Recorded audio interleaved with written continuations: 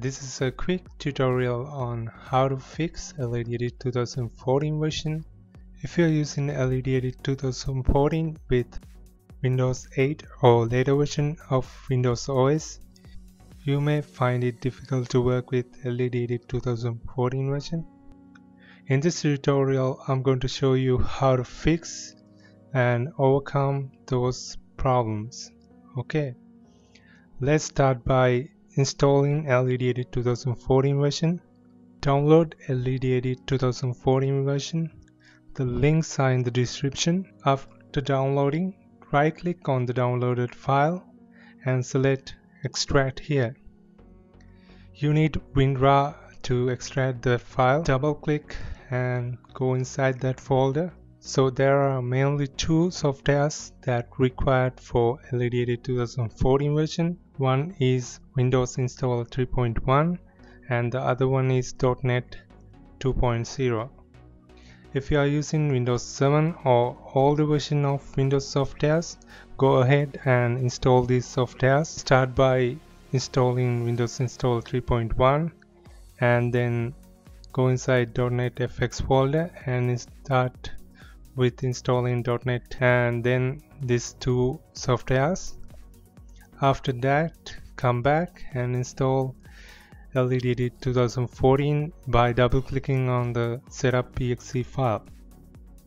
Okay, if you are using Windows 8 or a later version of Windows software, all you need is to install .NET 3.5, which includes .NET 2.0 and .NET 3.0.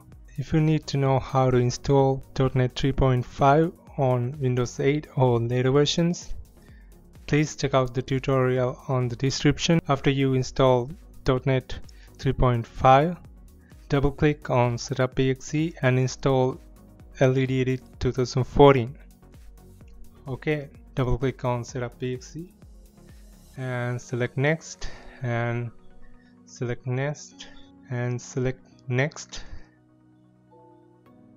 which will ask you for your permission, and click yes. Alright, click on close. Now we have installed LEDEDIT 2014 version on our system. Since I'm using LEDEDIT 2014 with Windows 8 64-bit, there will be compatibility issues. Let me show you what are the compatibility issues with LEDEDIT 2014 version. Double click on the LEDEDIT desktop icon. I'm going to create a new project.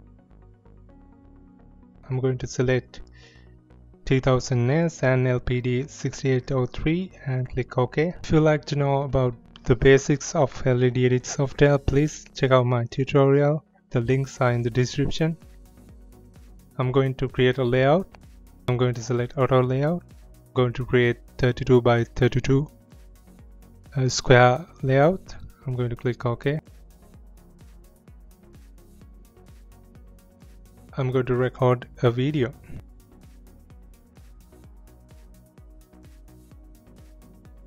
Right, I'm going to select animation.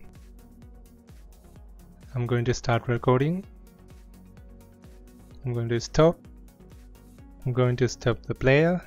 Now I'm going to check out what has been recorded, and here's what has been recorded. I'm going to stop. Now I'm going to export the effect file. I'm going to click on export and select export effect. Okay, I'm going to select OK, which will ask you for a location. I'm going to give desktop, and here we have the error message. Alright, let's fix this. I'm going to click on quit. I'm going to right click on the LEDEDIT 2014 desktop icon and select properties, and I'm going to select compatibility tab, and I'm going to check run this program in compatibility mode for and select Windows 7, and I'm going to check run this program as an administrator. Alright, I'm going to click on apply and select OK. Now I'm going to double click on it. I'm going to do the same.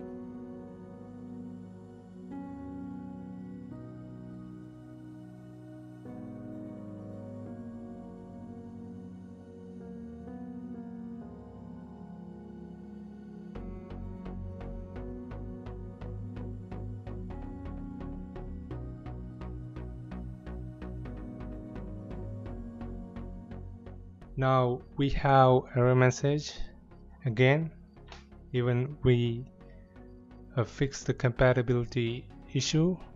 This is due to a bug in the LEDEDIT 2014 software. Okay, this is how to overcome this problem.